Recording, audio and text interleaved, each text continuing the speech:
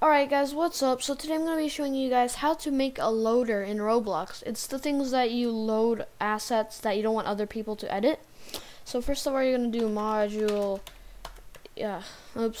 equal require.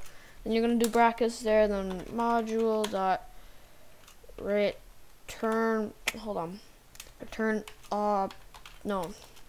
return the thing. 1, 2, 3, 4, 5. Dot parent equals game.Workspace. So that's if you don't want to have settings. I don't really know how to do settings just yet. So when I learn how to do settings for this, I'll definitely show you guys. Okay, now you're going to want to insert a ModuleScript, and what you're going to do in the ModuleScript is click enter, then password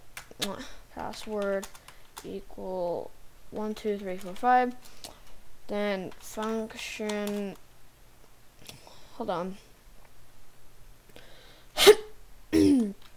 module.ReturnTheThing argument. Alright, so you're gonna want to do that. Then you're gonna want to do if argument equals password, then return script.Script equals clone.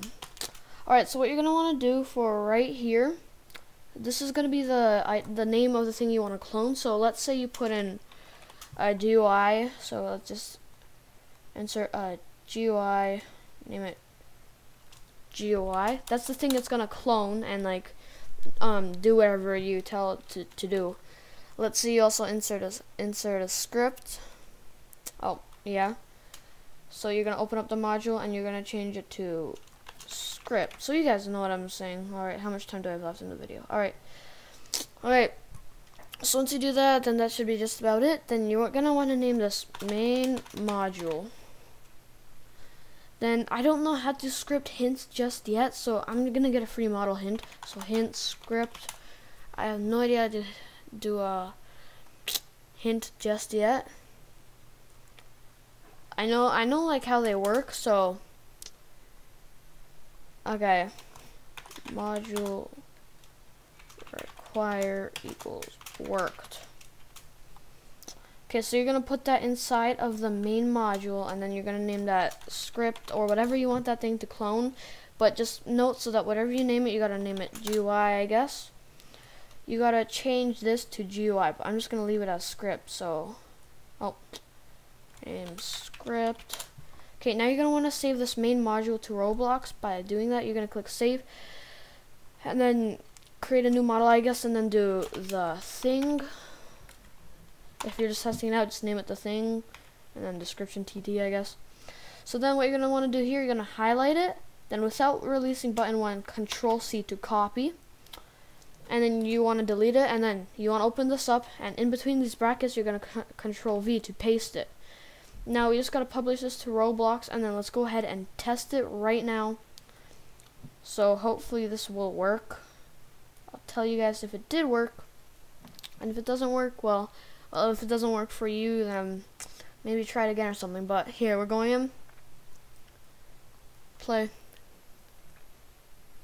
Alright, just hold on.